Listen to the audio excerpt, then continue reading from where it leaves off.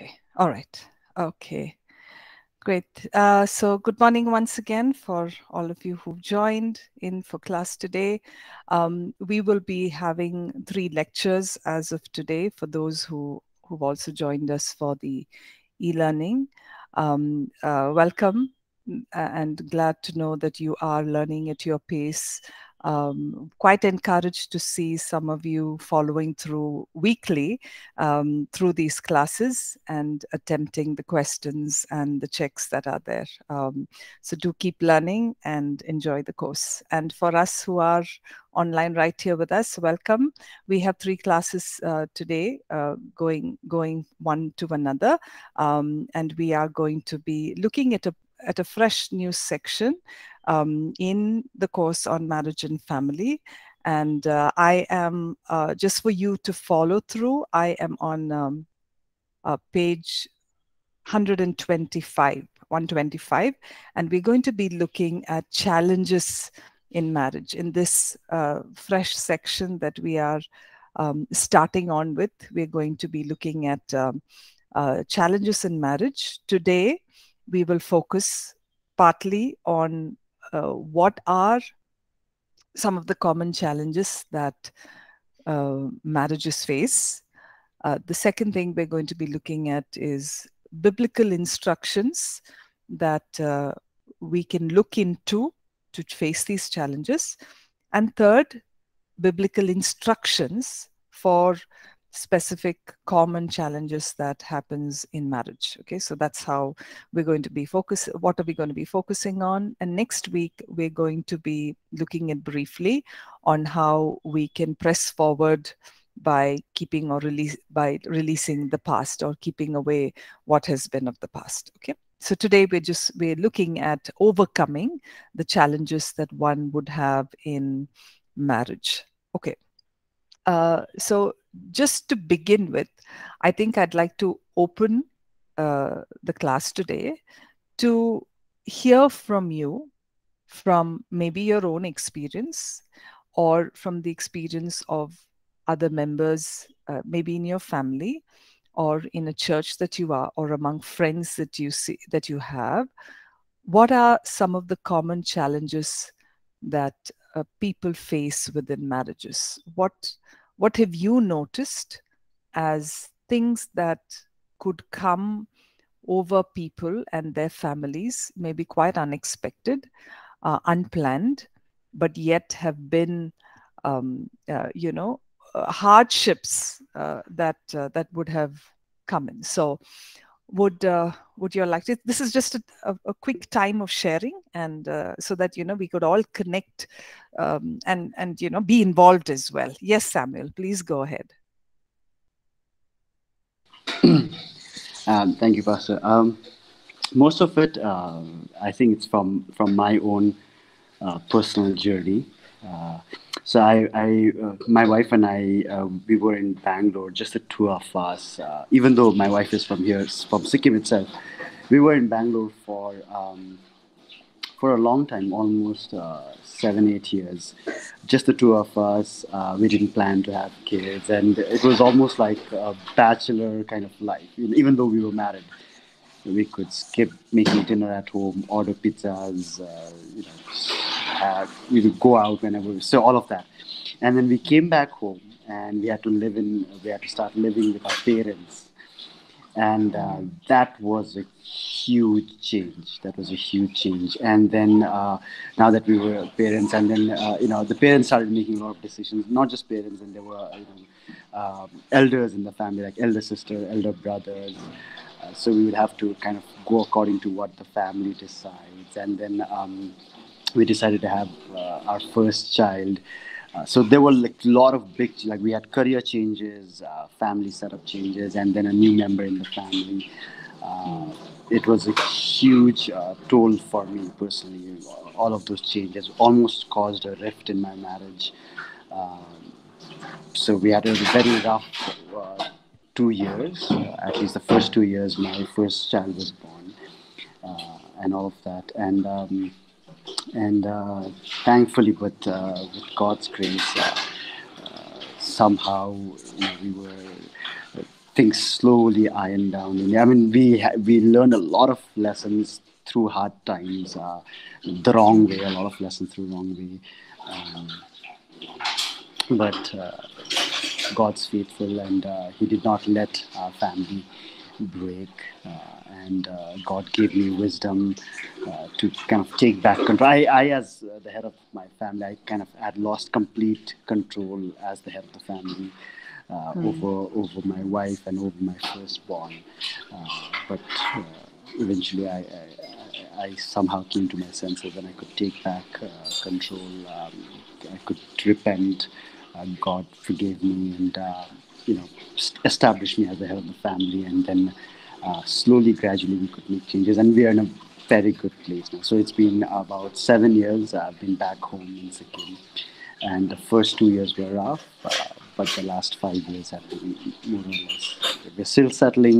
Some of the wounds are still healing, but every day is better than. There's more refreshment, renewed joy, renewed strength. So, in summary, I think big changes, external family members, having a new kid, career changes, geographical location, all of those. And worse still, if all of them happen at the same time, simultaneously, if it happens at the same time, I think that's a big turmoil. Thank you. Thank you, Sanil. Thank you so much for sharing that.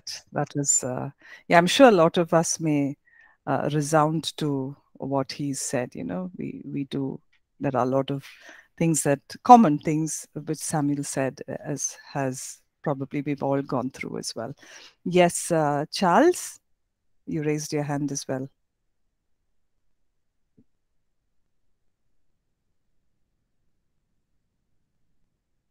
Charles?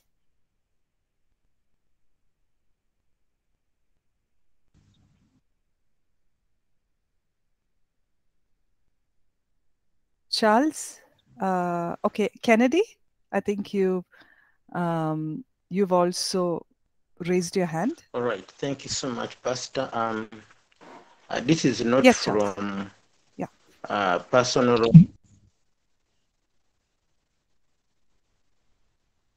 Can you hear me?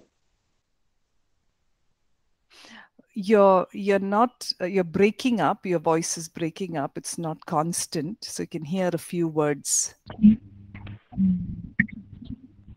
No, I can't hear you at all.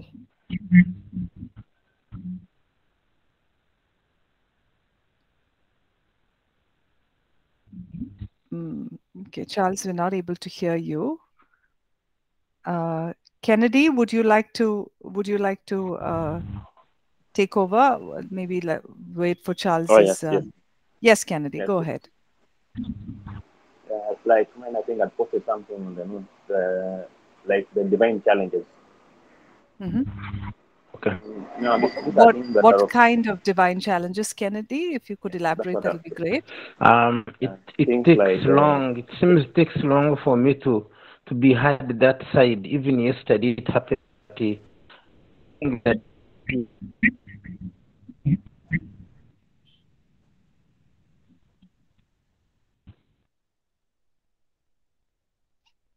Sorry, Charles, we're not able to hear you. It would be great if you could put down the message on the chat, because we can hear just parts and pieces of what you're saying. Would you kindly put it on a chat, please? can I proceed? Yes, Kennedy, go ahead. Go ahead. I would say like in the event of things like death. Death? When Is that what you said, death? yeah, death, Okay. yeah.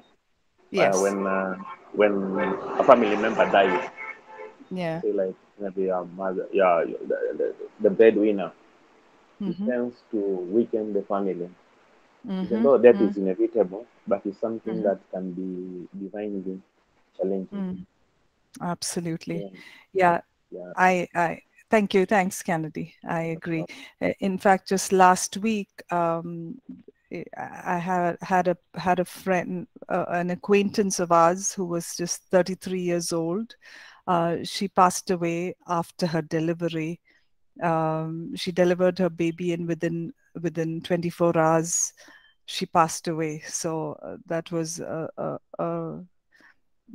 rude shock, very devastating for everyone, quite healthy. I mean, a young lady, 33-year-old, just walked into the hospital to deliver, but, was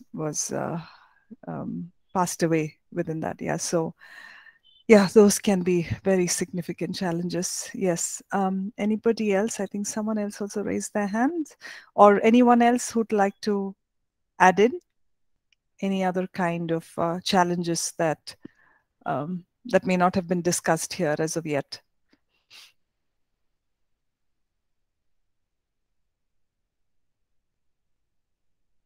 I'm sure we've all gone through something or the other. And each of us can encourage each other, or, we can connect to each other.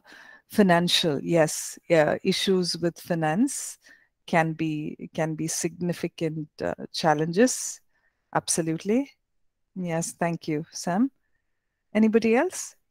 When the family starts expanding, when you start having babies, start having children, and if it's not well managed, it can disorientate the family in terms of planning, in terms of organization, in terms of even studying the word of God. Okay, so Kennedy mentioned when the family grows, when the family expands, and it isn't managed very well. Okay, wonderful. All right. So I think what we understand is that challenges don't escape anyone. As a believer, as an unbeliever, all of us being here on the face of the earth do experience challenges. In fact, scripture tells us, Jesus tells us in John 16:23, that in this world you will have trials and you will have tribulations. It's not something that we can escape. It's something that that is there, that will be a common part of us. So the Lord himself told us and warned us that we will face challenges.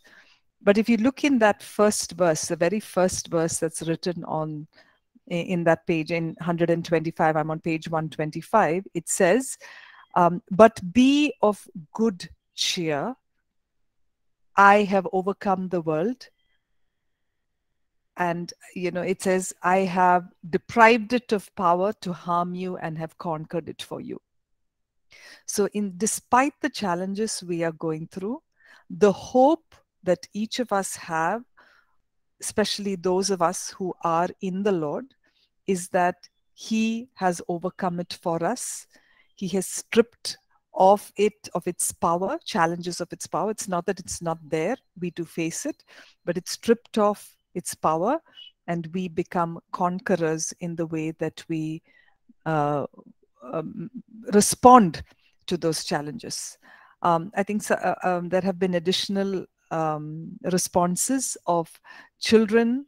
Children coming in can be a challenge. A family member having a chronic illness, absolutely, that itself can cause a challenge. Okay, so what scripture again shows us that there is nothing that comes our way that is not something that is uncommon to man. Okay, so in 1 Corinthians 10:13, the Message version says, no test or temptation that comes your way is beyond the course of what others have had to face. So the word temptation here is more to mean putting to test something. Putting to test maybe an experience, or going through something that can be testing, okay, rather than the common usage of the term temptation, where we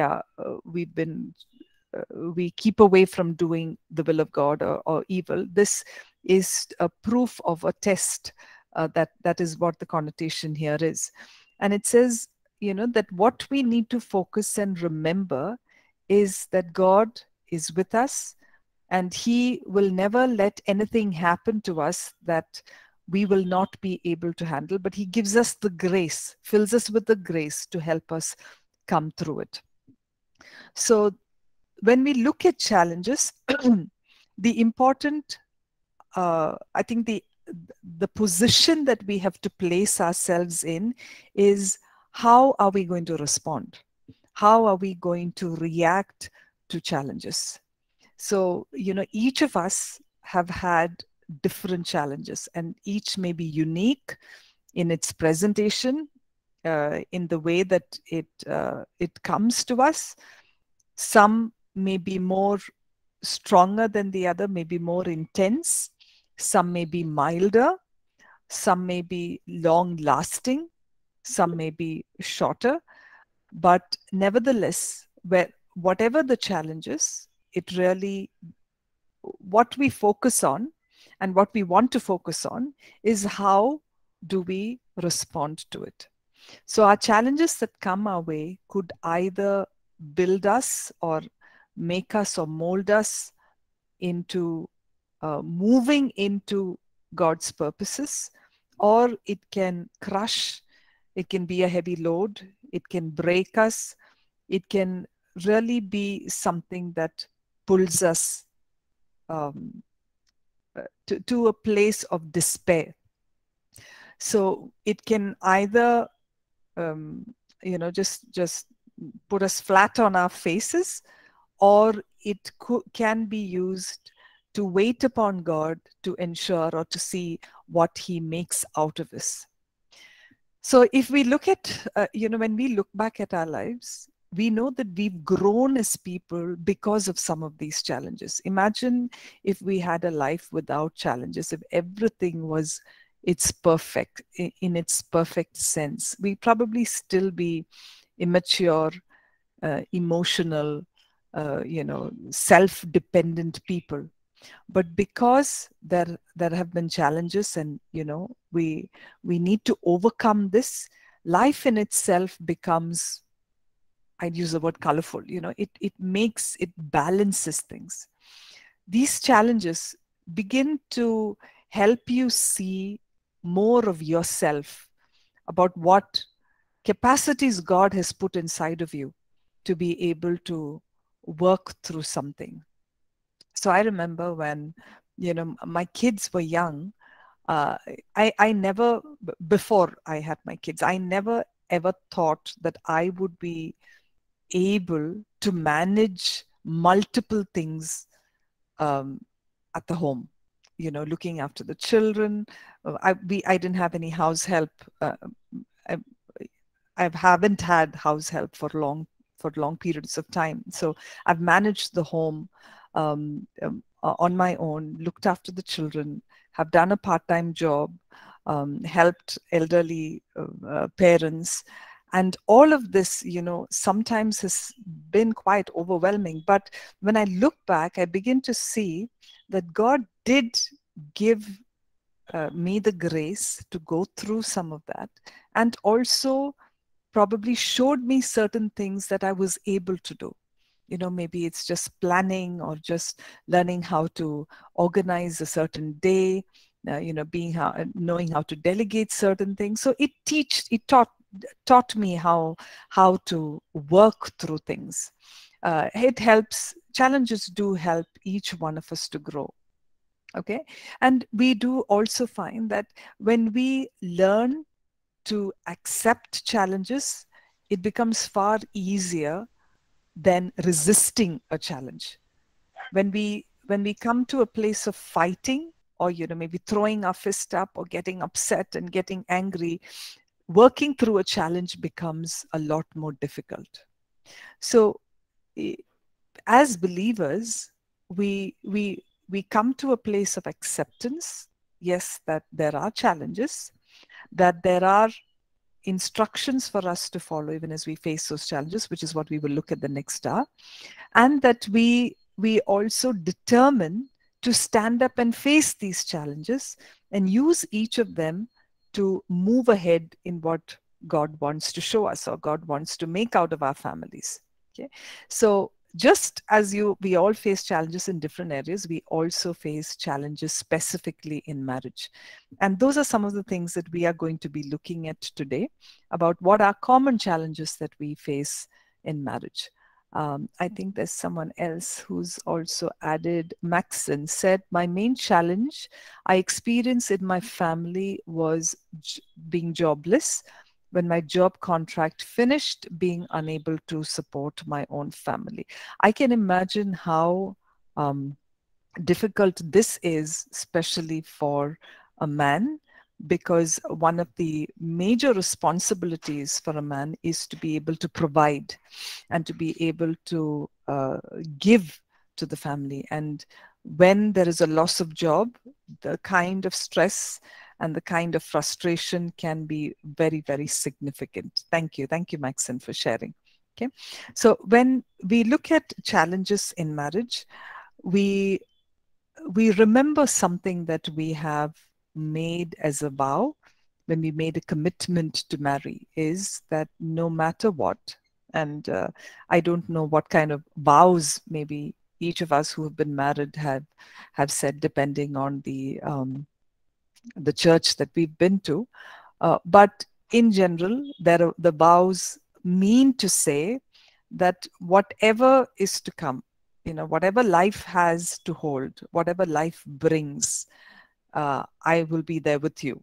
I have made the commitment to walk alongside with you. So that's the commitment that one makes during marriage. Okay.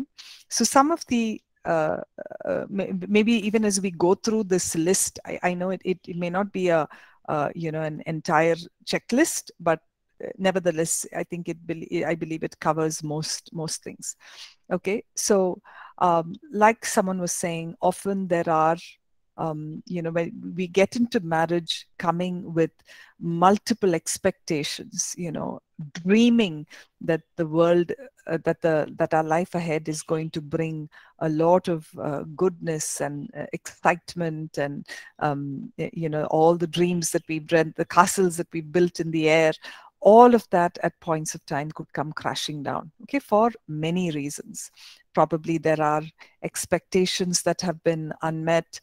There have been significant changes within the situation in marriage. Maybe there are lifestyle changes, there are financial situations that change, there are personality changes, there are differences in the way that a husband and a wife have understood each other. So it could be so many, but yet the commitment that one makes is to walk forward in it, for better or for worse, whatever the issues could be. So some of the issues that we can look at is, again, we said, finances. So especially, and I see a lot of this even as I work with people, is that that when two people get married, when there isn't a financial maybe a compatibility in the families, what happens could be that someone expects to have a life that they lived before marriage, but when they come into reality with probably the kind of money that they're getting, the financial situation that they may be facing, there can be definite issues in the way that they live. Okay, the finances get tight, and they find it hard to come together to work out their lives using the finances that they have. But what we need to understand is, this time it is important couples stick together and extending their faith to God for the provision and blessing that God can give. Okay, like someone mentioned, sickness can be very unpredictable, and sickness can come in very many ways. It can be either a physical sickness, it can be a mental illness, it can be maybe a child, or a child born having a developmental issue, or having any sense of a mental challenge that comes about. So, and a lot of this becomes unexpected, okay? Or there could be, as a result of an accident, there can be severe debilitating position that the person may be in. So there could be so many things that come into this. Yet, as Scripture says, we in Proverbs 18:14, it says, "Your will to live can sustain you when you are sick." Okay, so we are called to continue to hope in the healing provision of God and continue to have the hope in Christ. Okay, so that's another challenge that comes about. The other few things is when there are issues between couple and there doesn't seem to be, you do all the best that you can to work things out together, to discuss it, the differences that there are, despite the talking about it, things don't work out, and often they're quite convinced that the relationship is not working out, and they feel quite dejected.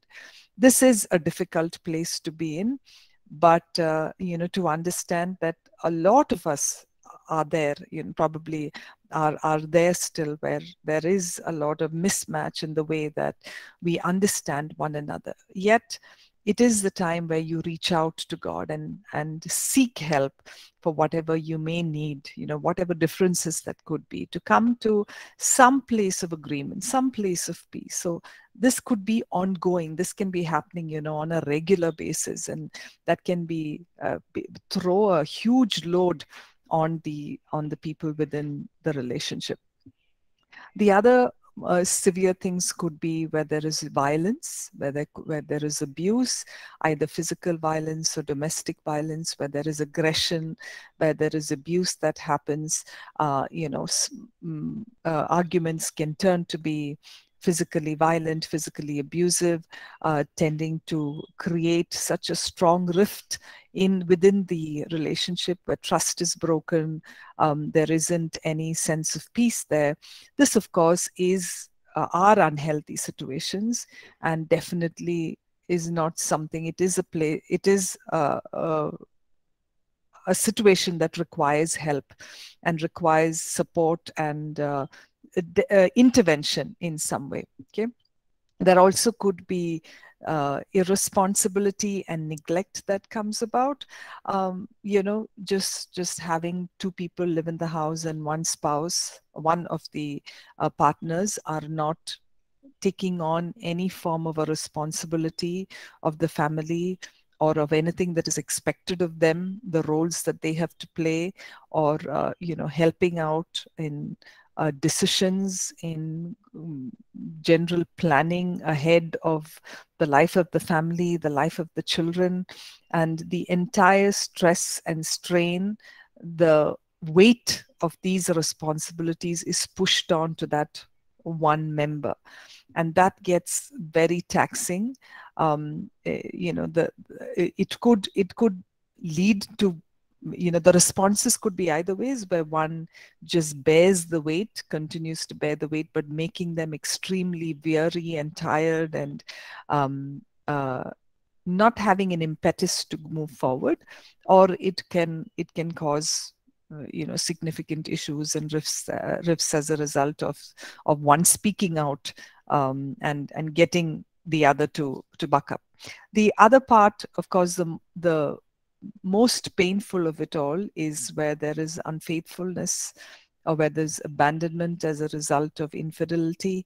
When the spouse is unfaithful, or gets, by getting into an affair or even falling into adultery, can be extremely devastating for the other person and for the rest of the family member. Okay, issues. There are other kinds of challenges, like we spoke about death of either a significant family member, or within the equation, there is definite, as a result of either an illness or any other way where death comes in, that becomes extremely painful and can be quite challenging in the way that the family moves ahead. So having seen all of this, and like I said, maybe we haven't covered as many, but we continue to see that these challenges could arise. There could be challenges happening even in the lives of children, maybe where there is drug use, addictions in any member of the family, drug use, addictions, forms of gambling, all of that causing severe strain and stress within the relationship in the family. So when we look at this, our questions are, yes, these are there, these are to come, these are inevitable. What should our responses be? How can we move forward? How can we respond in a way that will help us take these challenges in a way that of the way that is discussed in John 16:33? How can we overcome? How can we triumph? How can we move past this? And what we see is the way that there are certain truths in God's word that helps us to face this. So going back to that same scripture that we started off with in John 16:33, Jesus says he has overcome the world. And if we look at 1 John 5 verse 1, I'm on page 128, page 128, 128. Yeah, so it says, every person who believes that Jesus is, in fact, the Messiah, is God begotten. If we love the one who conceives the child, we'll surely love the child who was conceived. Every God begotten son conquers the world's ways. If you look at it in the NKJV version, it says, whatever is born of God overcomes the world. So if you look at John 16:33, it says, Jesus has overcome the world. And John 5:4 says, it's 1 John, sorry, I think there's a misprint there. It's 1 John 5:4, that whoever or whatever is born of God overcomes the world. So as believers, we are born of God. In Jesus, we have been born of God. We are the child of God. And it says all children who are of God, every child of God, conquers, overcomes the world. So no matter whatever comes our way, we have an overcoming. We have been called to overcome, and because God has overcome this for us. So that helps us see and stand in the truth that we are overcomers, we are conquerors. 2 Corinthians 2:14 says this. It says, God always leads us in triumph in Christ. He takes on that work for us to lead us in triumph in Christ. Now, does this mean that all the challenges will go away? Maybe not, but what it does is, if you look at 2 Corinthians 2:14, it diffuses the fragrance of his knowledge. When we believe, we stand in the triumph that God has for us, the fragrance of his knowledge, we know more about him. It disperses who he is, what his plans are, what he has for us through the challenges that we are going through. Okay, that also now even as we've said this, we know that yes, God leads us in triumph. We also go to believe God in his word, that in every situation he will bring us through triumph. So it could be, now let's say, if it is healing, if it is a sickness, we believe that God heals. So we stand in triumph, in believing. We take on that, the spiritual truth of that and call that out into our natural. Or it could be maybe there isn't a job. We call forth that victory because we triumph in Christ. Or it could be a difficult situation. Okay, we call forth the peace of God to overcome the situation that may be irreversible. So we do see that, yes, there could be life's challenges. Some may be reversible, some may not be reversible, but we believe what God's word has declared about us in that situation and become an overcomer, because he is the one who leads us to triumph. So however difficult or bleak the situation may look like, we know that our hope is in the truth that we are overcomers, and we can keep our eyes focused on the word of God. Okay. So what we've covered till now is we know that challenges are inevitable. There are different kinds of challenges we may all go through. Some are reversible, some are irreversible. Yet there is a truth that remains, that God has called us to be overcomers. We are an overcomer because he's promised, Jesus has promised to overcome so that we can overcome.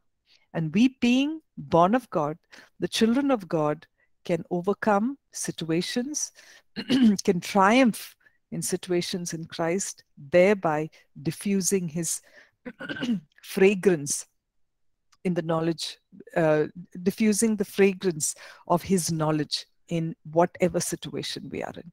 Yet we keep hoping and praying and declaring God's word in situations which are reversible, and wait for his hope and for his light to shine through that. Okay.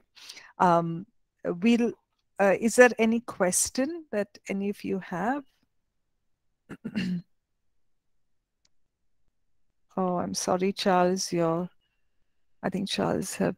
I'll just read out what Charles has said. He's written.